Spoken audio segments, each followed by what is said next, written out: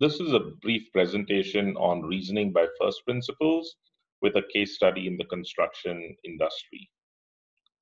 Um, a first principle is a basic assumption that cannot be deduced any further, while reasoning by analogy is to review what everybody else does and then follow the herd. A lot of folks reason by analogy and then wonder why they didn't get positive results, even though they followed exactly what others had done. So it doesn't mean, reasoning by analogy doesn't necessarily lead to success. Reasoning by first principles, the way this works is you have to first identify and define your current assumptions.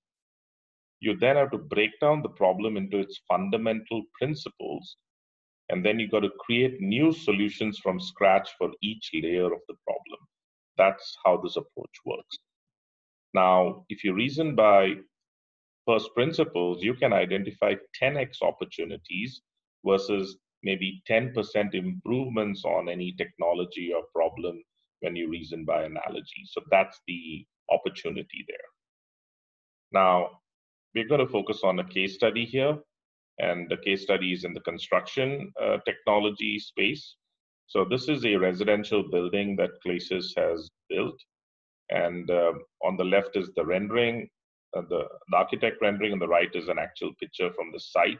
We're just about to hand over this building to our customers. And then this is our office building that we've already occupied. And this office building, again, what's interesting is it's fully insulated for central air conditioning with R20 heat insulation. The facade there is solar panels.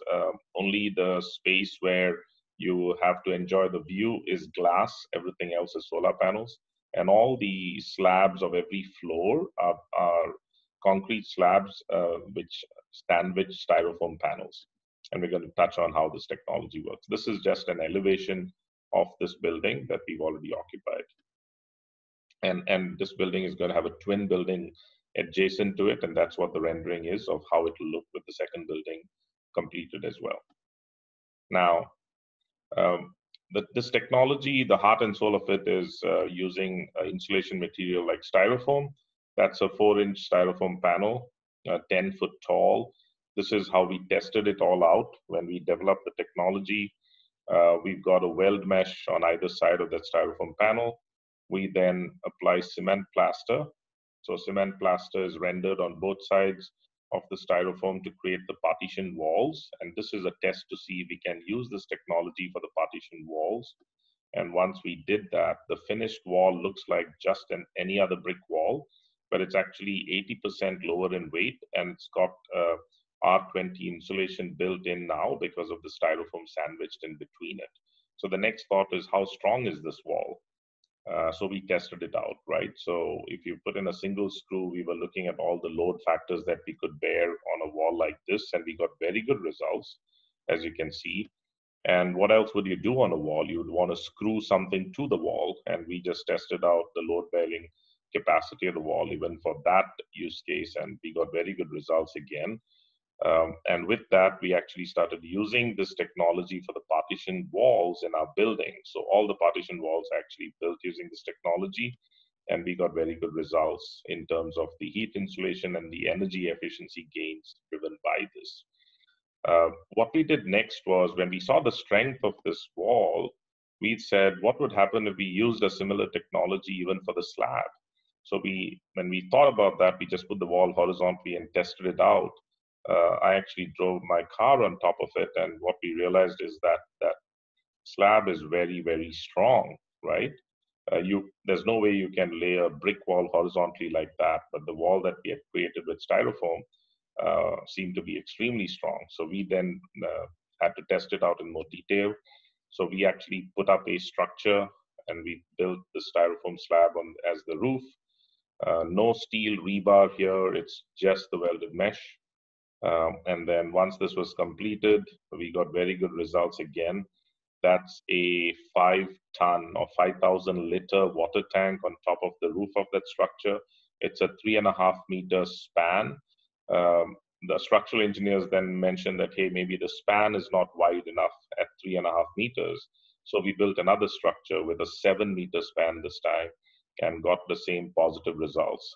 No deflection of the slab, and very good parameters when we tested the slab out. With that, we had to pass the building code as well, and I will explain how we managed to do that.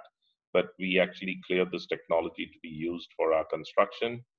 And this is actually the pictures from our construction of the office building that you saw earlier. It's styrofoam panels there, as you can see. That's the welded mesh in place. And this is how it was actually finished. Once the concrete was poured, this is the final structure of the building. This is a ground plus 5 and a basement, so a total of 7 stories, this building, and it's 50,000 square feet. And this is the finished building with the solar panel facade. The cost was $25 a square foot here in India, 70% lower weight compared to the traditionally constructed building, and an extremely high seismic resistance capability as well because of this technology. So that was the result. And this is the interior of the building that we completed and occupied. So you can see it's a great look and feel, and it's centrally air conditioned with very high energy efficiency as well. Uh, to meet the building code, we were able to map it to the code related to a waffle slab. And a waffle slab has existed for quite a while, and there are existing building codes for this type of technology. So we could adapt the same code for our building where the hollow spaces were filled in with styrofoam. So that's what allowed us to meet the building code. The key benefits of the technology are exponential, as you can see here, and we got very good results. All of this simply by applying that concept of reasoning by first principles. Thank you.